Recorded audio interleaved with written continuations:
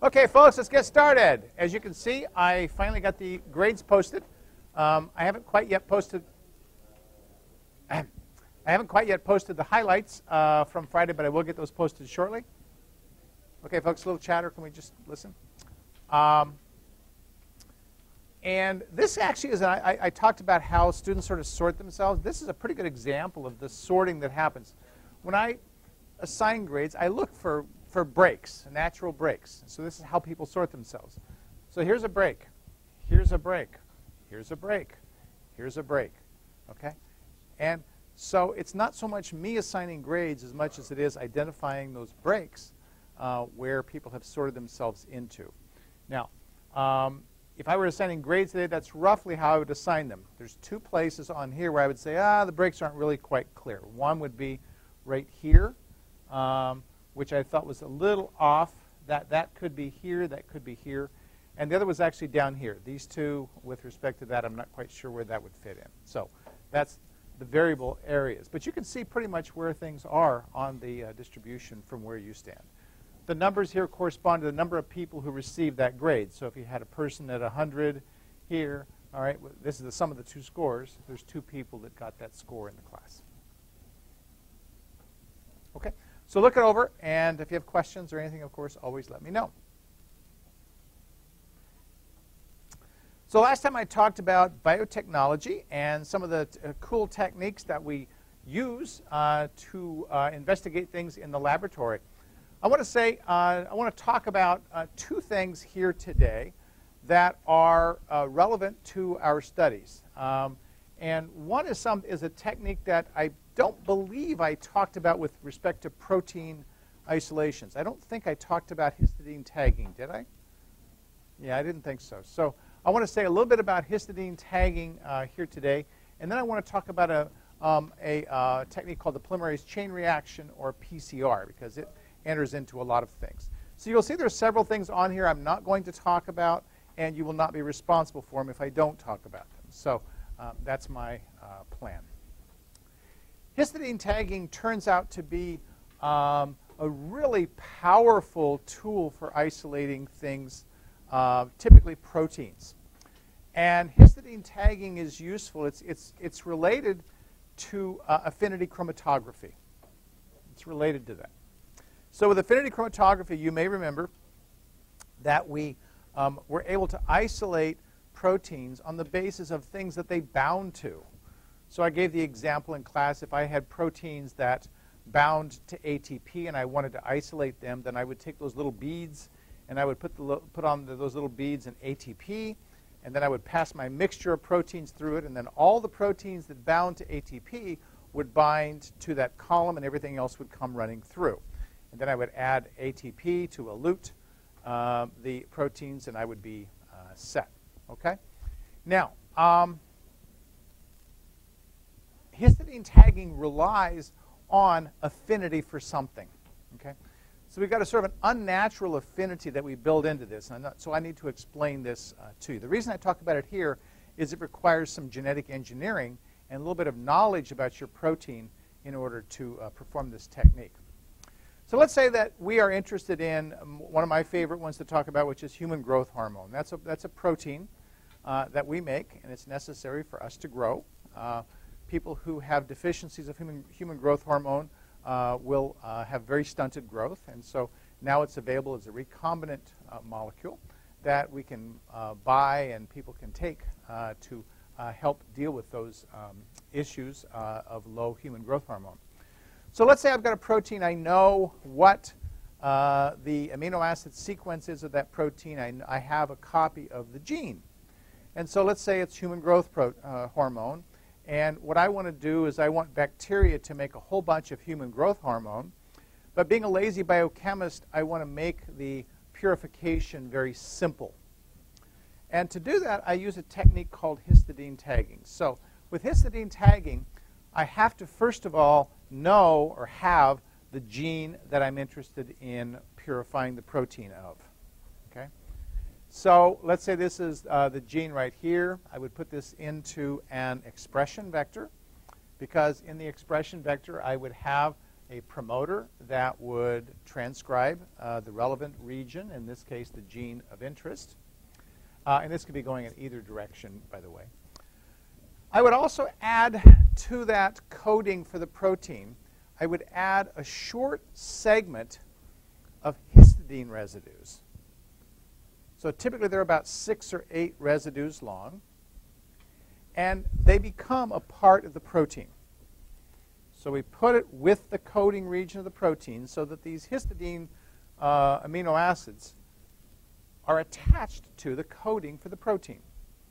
So the cell doesn't know it, just goes ahead and makes a bunch of histidines and puts them attached to the protein. So when I put that in the cells and I let transcription and translation occur, what happens is my recombinant protein that I've made has the protein that I'm interested in, the green being the human growth hormone, and the red being the little tiny histidine tag at the end of it.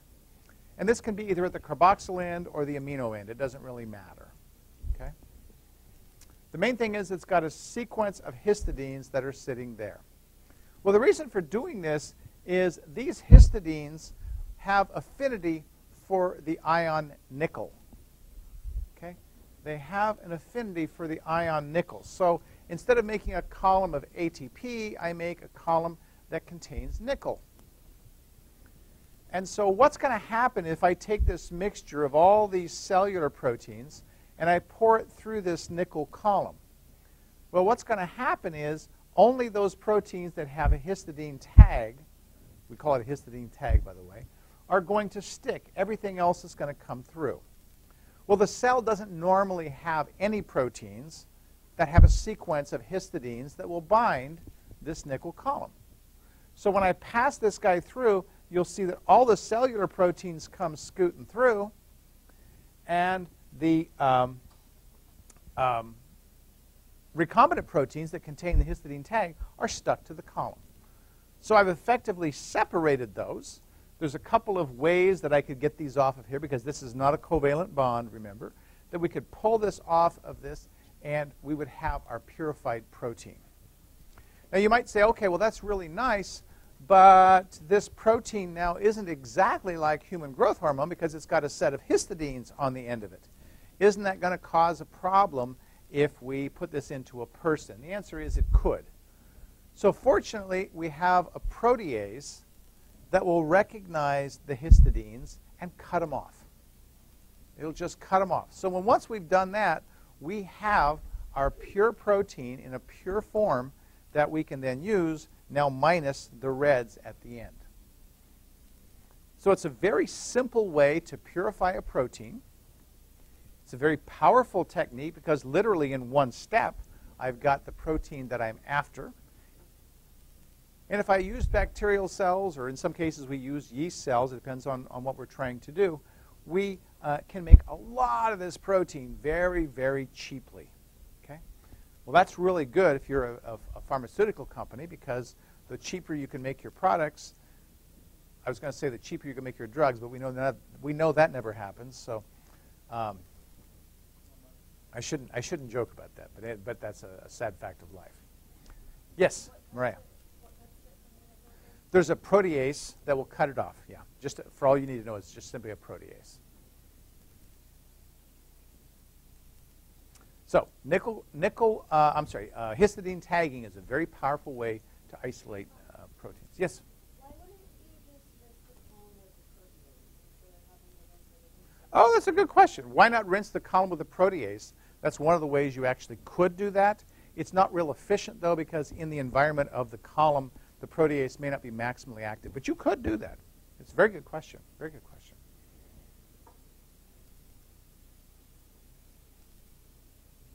Okay.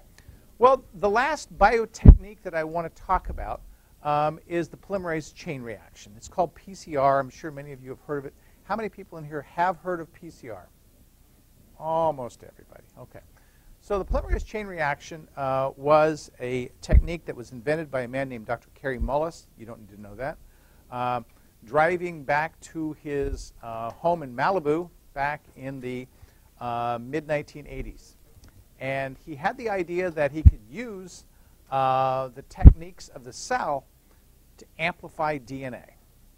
And you might say, well, why do you want to amplify DNA? And the answer is as follows. I told you that the human genome is about 7 feet in physical size. Okay, so every cell of your body has 7 feet of that. Let's imagine we took that 7 feet of DNA and we stretched it out all the way around this room. Okay, all the way around this. So we've actually made it, stretched out. So we're taking things that are already fairly small and stretching them out. How big do you suppose an average gene would be on the wall of this room?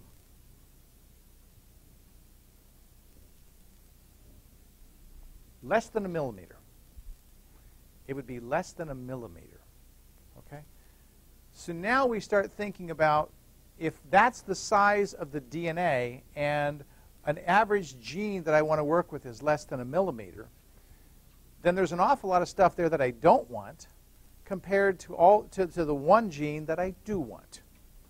So amplification becomes powerful then, because by making thousands, millions, and ultimately billions of copies of that gene, I actually can have more of that particular gene than I have of all the other junk.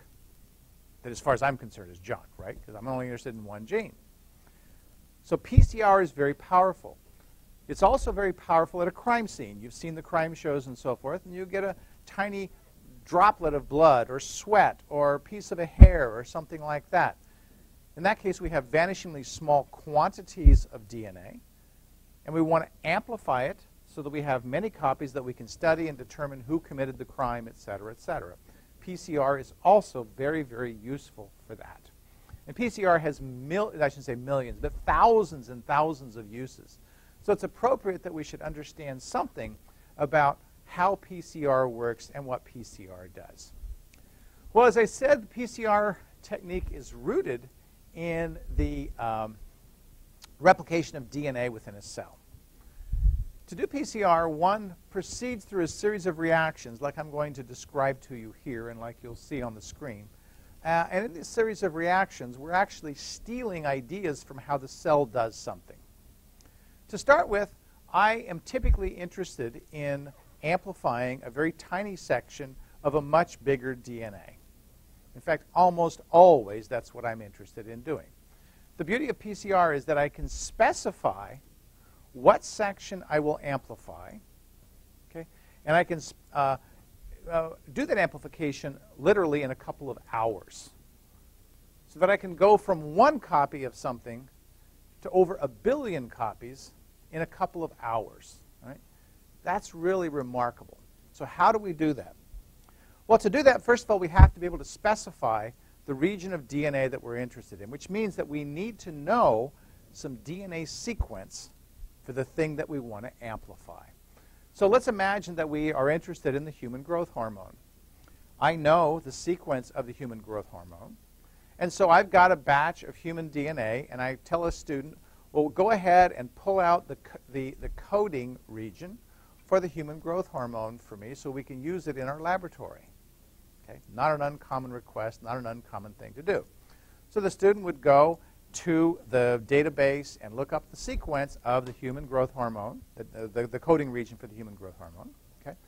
And they would say, okay, well, here's this region of sequence over here at the 5' end, and here's another region of sequence over here at the 3' end, and we're going to pick a region of about 20 to 25 nucleotides and make a sequence that's complementary to the sequence at the 5' end. And we're going to go over here to the 3' end, and we're going to make a short sequence of about 20 to 25 nucleotides that's complementary to the 3' end. Okay? Now, why have I done that? Well, I've just described chemically synthesizing a primer. Remember, DNA polymerases require a primer. And remember that DNA polymerases will only replicate from a primer. They won't start replication on their own. So they're different from RNA polymerases. Okay? So I've got a primer defining one end of the DNA I want to amplify.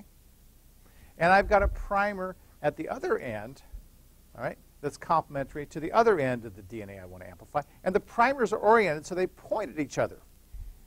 One gets one strand, the other gets the other strand.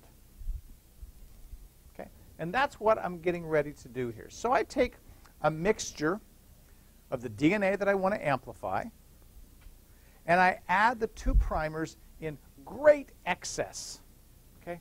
Millions of fold times more of the primer than I have of the DNA. Because remember, I'm going to make millions or billions of copies of that DNA. I'm going to take one primer for each one of them. Okay? The third thing I'm going to put in there is I'm going to put a DNA polymerase in there. Because the DNA polymerase is going to be necessary to do the replication. That's the work of the process. And the fourth thing I'm going to need is I'm going to need some dNTPs. I'll need dATP, dGTP, dCTP, and dTTP, because that's what DNA polymerase is going to want to replicate with. Now, the only thing I haven't told you is that I need to use a special kind of DNA polymerase. And the special kind of DNA polymerase that I use comes from an exotic organism called Thermus aquaticus. You don't need to know that. Okay? Thermus aquaticus is an organism that lives in the boiling waters of a sulfur pit, or some sort of sulfur pit in Yellowstone National Park. That's where it was discovered. And this, why do I pick that? Well, I picked that because this organism actually replicates at temperatures near boiling temperatures of water, which means that they have to have a DNA polymerase that is stable at that temperature. So we're using a DNA polymerase that comes from Thermus aquaticus, and in a minute I'll tell you why it's important that we have that. But suffice it to say, we're using a DNA polymerase that is stable at near boiling temperatures that comes from Thermus aquaticus. The DNA polymerase whose name you should know is called Taq, T-A-Q. That's where Thermus aquaticus comes in. It's called Taq DNA Polymerase. Okay. Now, I'm ready to start my reaction. How do I start the reaction? Well, if I add primers and I add polymerase and I add dNTPs to that mixture and I say go forth and multiply, nothing's going to happen. And the reason nothing is going to happen is because in the cell we have to pull the strands apart, remember? And the helicase does that for us. We don't have a helicase in here. We've got to pull the strands apart. Well, the best way to pull the strands apart is to boil them. If I boil the DNA, the strands will come apart because the hydrogen bonds will break. And when the hydrogen bonds break, the strands separate. This is why we have to have a DNA polymerase that doesn't fall apart when you boil it. Right? I boil it, and now I've got single strands. Then I create conditions in the tube, which basically involves cooling it down to what's called an annealing temperature. That's A-N-N-E-A-L-I-N-G. I cool it down to an annealing temperature, and at that temperature, the primers will find their complementary region on a DNA strand. And they do. So imagine I've got a top strand over here that's got a primer on it pointed this way, and I've got a bottom strand that's got a primer on it over here pointed this way. And now I set conditions for the polymerase to do its thing. So the polymerase is going to replicate, right? I started with 2 strands of my sequence of interest, and now I've got 4. Gone from 2, I've primed them, I now have 4. And yes, the sequences do go on past that, but over time they get shortened to this size. I can show you why if you'd like to see why. Okay? The next cycle, what do? Well, I repeat it. I boil, I anneal, I replicate, and I end up now with 8 strands. I boil, I anneal, I replicate, I end up with 16 strands. Every cycle that I do this process theoretically doubles the number of strands of DNA that I've got of my sequence. And the beautiful thing here is I'm only replicating the sequence of interest. Yes, sir? Since you are just replicating that sequence, don't you think we're going to keep it shorter? Since the RNA primers We're not using RNA primers. Good question. We're using DNA primers. I should have said that. Thank you for pointing that out. So the primers that I have the person make in the laboratory are DNA primers because, as your name again is John said, all right, if I used RNA primers, I'd be in trouble, right? But I can use DNA primers. Cells will, the polymerases will accept DNA primers without any problem. So I use DNA primers, so now the replication goes all the way to the end, so it doesn't get shorter each time. Very good. Does that make sense? Most people are saying yes. If you do this cycle, this reaction, it's typically done for about 30 cycles. At the end of 30 cycles, theoretically, you have over 1 billion times more DNA than you had that you started with. Over 1 billion times. Now, in reality, you get probably 50 million times, but that's probably mostly limited by the number of primers that you put in the reaction, not by the reaction itself. Okay? Yes? Okay, remind you why we're adding all the dATP, dGTP, etc. That's necessary for making the DNA, because the polymerase has to use the building blocks to make the DNA, and the building blocks are dATP, dGTP, dCTP, and dTTP. Yeah, you can chemically synthesize those in a laboratory. Yeah. Well, PCR, as I said, is used in forensic investigations. It's used for paternity determination. It's used for ancient DNA samples. There's a lot of interest right now because they've recently shown that they're actually able to identify where humans have been. Like in a cave, there was a recent archaeological site where they had no bones, but they were able to show that there were Neanderthals that had lived in the cave because they were able to identify through PCR Neanderthal DNA within there. And these are things that have been, extinct for thousands and thousands of years. So archaeological use of this is also a very, very powerful tool. When people examined Kennewick Man, the skeleton that they found up in the Columbia River Gorge, they analyzed it to see what its ancestry was. That is, what the major ethnic groups were that it was related to based on its DNA sequence. So pretty cool stuff. Questions? Okay. All right. I think we'll stop there with respect to BioTechniques. We're not going to stop, don't worry. And we'll turn our attention to some other cool stuff to be thinking about. And they're actually a little bit related because some of the stuff I'm going to talk about actually do have applications for biotechnology and for human health, improving human health, that I will discuss. The first thing I want to talk about is the category of viruses. Well, viruses, of course, we all know are genetic elements that are apart from a living cell. They have, in some cases, really incredible structures. Viruses are really good examples of what I describe as self-assembling machines. Self-assembling machines. Imagine, if you will, that you took a jigsaw puzzle and you laid all the pieces out on the table, and the pieces assembled themselves into a final jigsaw puzzle. Pretty crazy to think of, right? However, a virus, by having all the pieces necessary for making up a protein coat, can actually self-assemble those pieces into a functional virus, inside of which are the nucleic acids of the virus, whether that's DNA or RNA. Okay? So this is a really impressive nanotechnology that's out there. Most viruses, not all viruses, but most viruses have a regular structure, and you can see there's some regularity to the structure. It looks kind of like a mine or something with these various projections sticking off of it.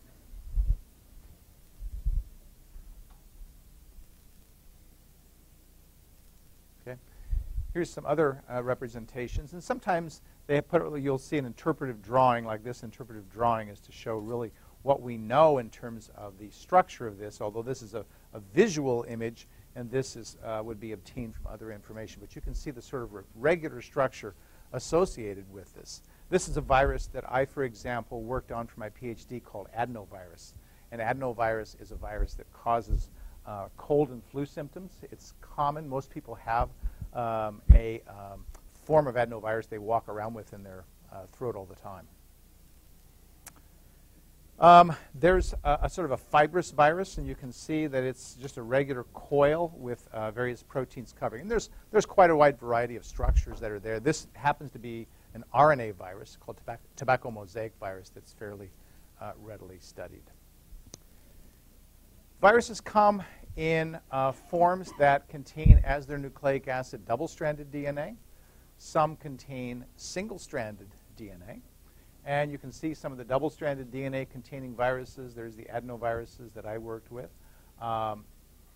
There's the monovirus, Epstein-Barr virus that's there.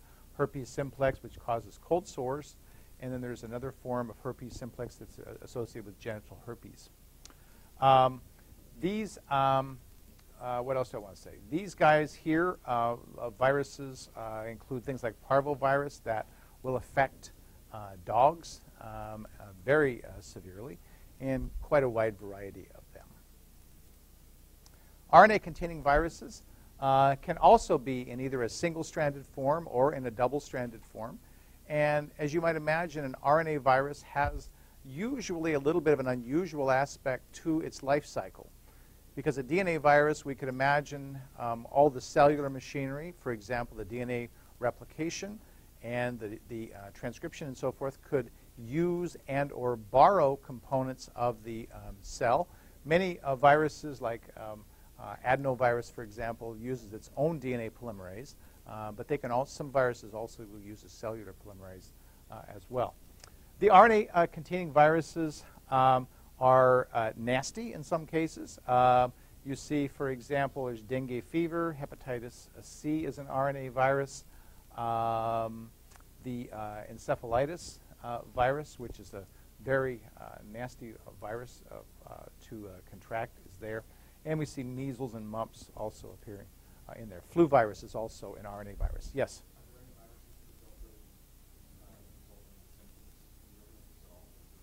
There are innocuous viruses, yes. Yeah, you don't see severe symptoms with some viruses, but every virus is going to have some kind of an impact based on the fact that it is killing a cell typically in its replication cycle. So there will be usually some kind of impact, but you can imagine that some of those are more severe than others are. Okay.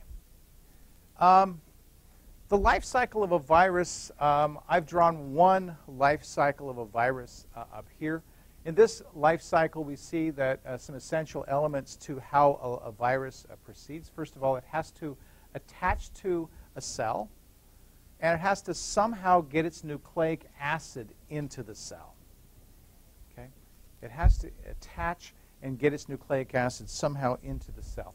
Now, we see this attachment usually in the form of some molecule that's on the outer surface of the virus. Remember, the viruses typically will have a protein coat on the outside and a nucleic acid on the inside. They will almost always have that kind of a structure. So the protein coat then becomes very important in terms of interacting with a cell, because the protein coat has to interact with that cell to get the nucleic acid inside. And so commonly we'll see proteins on the surface that will bind to structures on the cell surface. Those structures can be proteins. Those structures can be other things that are on the cell surface that these are binding to, so that they can then attach and inject their nucleic acid into the cell. After the nucleic acid has gotten into the cell, what happens to it is going to depend to what kind of nucleic acid it is. If it's, for example, a single-stranded RNA, in some cases, that single-stranded RNA will be translated directly. Okay? Very, very simple. And, of course, it would have to replicate. There would have to be some proteins to replicate.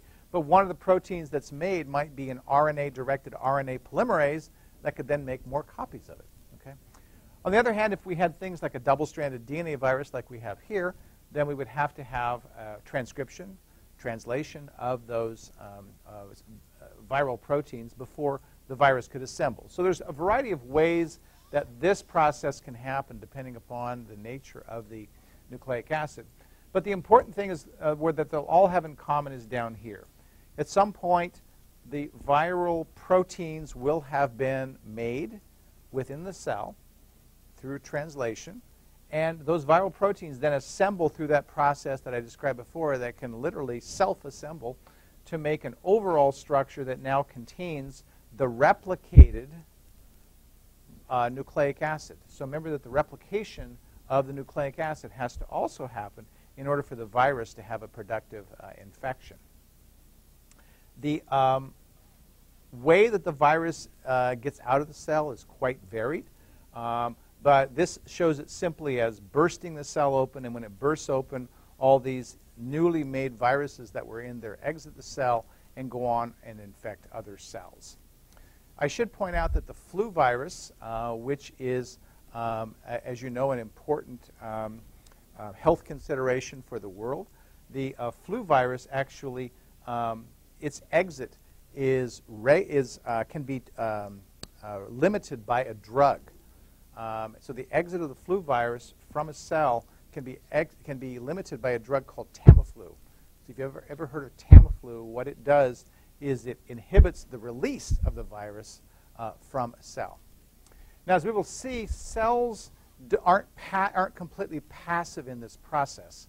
Cells have a means of telling other cells in the body, that is, if we're a multicellular organism, they have a way of telling other cells in the organism, hey, I'm infected. And that means kill me. But not only does it mean kill me, but it means here's what infected me. And they communicate that information that's ultimately read by the immune system. So an infected cell has two responsibilities. One is to tell the rest of the organism I'm infected. The other is to pass on the information about what infected it so that the immune system has a chance. Now, if this happens before that happens, of course, the virus has gone and caused other problems, etc. So it's a race between the cell communicating that information and these guys getting out. Maria. Are there viruses that can integrate like nucleic acid? Yes. So her question is, are there viruses that can integrate their nucleic acid into the DNA? And she's reading my mind because that's the next thing that's coming up. So this is one life cycle for a virus. There are other life cycles for viruses, and one of those is exhibited by HIV. So HIV, of course, is the virus that's responsible for causing the disease known as AIDS in people. And HIV goes through a cycle that adds another component to its life cycle besides what I've shown you here. So I'm going to step in and show you that in just a minute. The HIV virus has a structure that looks something like this. HIV virus is what we call a retrovirus. It has an RNA genome. And because of that RNA genome, it goes through some additional steps in order to replicate and to integrate into the cellular genome. It has proteins on the surface that will help the virus to bind to target cells and inject its nucleic acid. In addition to the nucleic acid that gets injected by the HIV virus into a target cell, there are also proteins that are carried in here that are injected as well. One protein is known as integrase, and you can see that protein right there. Another is an enzyme known as reverse transcriptase, which I've talked about earlier. I'll remind you that this is a DNA polymerase that copies RNA and makes DNA. Okay, so I'm going kind of fast. I'll slow down. Reverse transcriptase is a DNA polymerase that copies RNA and makes DNA from it. And that turns out to be an essential part of the HIV life cycle. The integrase here I'll talk about as I get talking about the life cycle in just a second. Yes, Mariah? So it's an RNA polymerase that copies, sorry, can you say that again? Okay, so this is a DNA polymerase that copies RNA and makes DNA. So reverse transcriptase is a DNA polymerase, copies RNA, and makes DNA from it.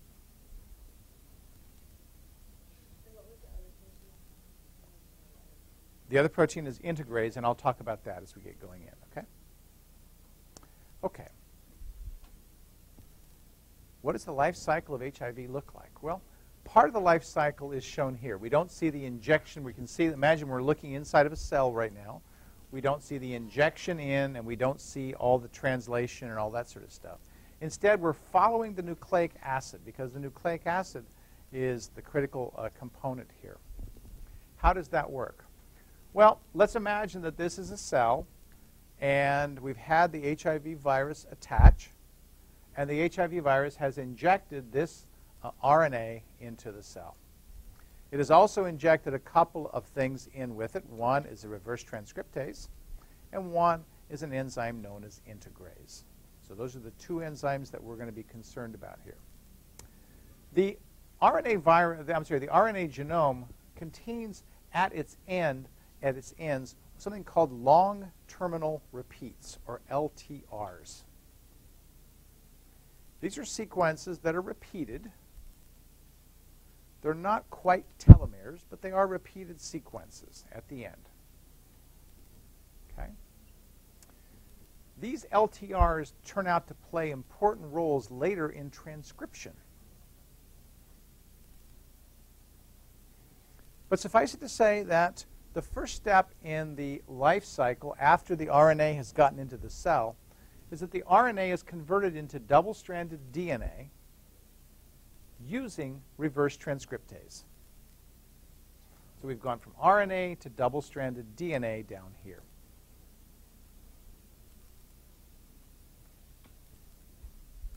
Now, the next step in the process, or the next step in the life cycle of this cell, is that this double-stranded DNA will be integrated into the host genome. This is what Mariah is asking about.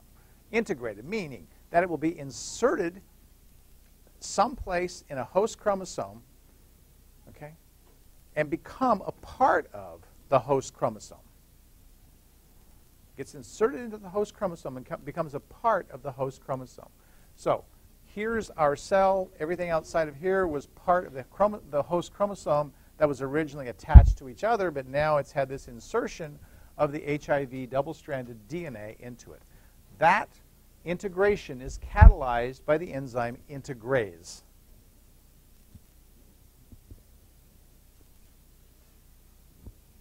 Now, once this has happened, this cell is in some deep doo-doo. This is happening in T cells of the immune system. We'll talk about the immune system a little bit. It's happening in T cells of the immune system. Okay?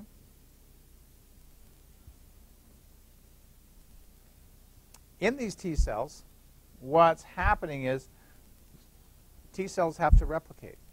T cells, as they replicate, every time they replicate, what's going to happen? Every new cell that comes from this is going to contain a copy of HIV. Right? Well, that's not bad unless HIV somehow gets transcribed. Because when HIV gets transcribed, what's going to happen? It's going to make viral RNA. Right? Well, what does it take to transcribe a gene? You guys know it takes a promoter. And what did I tell you was a strong promoter? The LTRs. Sitting here in this host genome is a time bomb. The time bomb is once this gets activated, you start making RNA. When you start making RNA, two things can happen. One is you can go back and repeat this process over and over. The second is you can translate that RNA and start making viral proteins that now start packaging up HIV. Long terminal repeat. LTR stands for long terminal repeat. Yes, sir?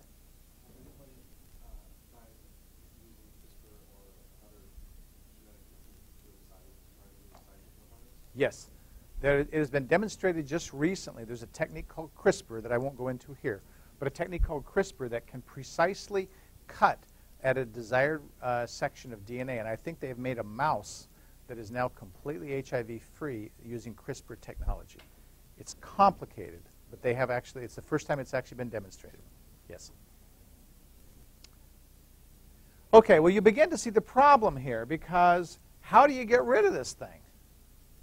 If you don't have a sophisticated restriction enzyme, to cut this guy out of here, you got trouble. And think of all the billions of cells that you have that are now containing and carrying this. If you're going to make an organism free of this, you would have to take every single one of those cells and cut precisely the thing out that you want. That's problematic. It's probably something that, though we might be able to do it in a mouse, it's probably going to be prohibitive in a human being. There's bound to be side effects. There's bound to be some problems associated with that. And it's bound to be less than 100% efficient. Well, what if you get 99%? Isn't that good? No, because over time, what's going to happen? It just goes back and infects more cells and starts making more copies of this. Yes, Maria.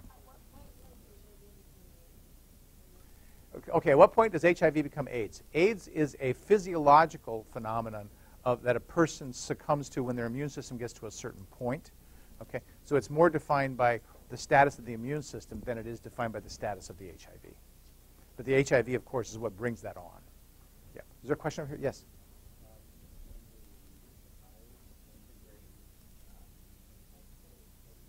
Yes, good question. Can the virus integrate in multiple places in an organism, in a cell? And the answer is yes, it can. It will also tend to integrate into relatively random places. You could imagine if you integrated next to some critical gene or in the middle of some critical gene, you kill that cell. Okay? Killing that cell might not be all that bad. But what if you integrated next to something that caused the cell to divide uncontrollably? You might cause a cancer. So these viruses are somewhat what we call oncogenic. Retroviruses are oncogenic in the sense that they can, in fact, stimulate a cancer occurring. And I'll talk a little bit about that, not today, but next time. Okay? Yes? So this happens in helper T cells. It also can happen in killer T cells. Yes? Okay, good. She's reading my mind. Amy's reading my mind. So what do HIV drugs do? Well, we could imagine that if we want to stop a virus, if we stop various steps in the virus, that we could really limit the ability of the virus to proliferate and to go out and cause the problems that we see with the immune system. So HIV drugs tend to tackle 3 different things. Yes, I think these are important. Okay? 1, many of the drugs are inhibitors of reverse transcriptase. They inhibit the ability of this enzyme to do its thing. So if the reverse transcriptase can't replicate, then you can really limit how many cells are infected, right? It's not continuing to make more and more and more infected cells because you stop it right here. You still have infected cells, right? But you're not continuing this process. That's one thing. A second thing they target is integrase, because if it can't integrate, it can't go through its life cycle.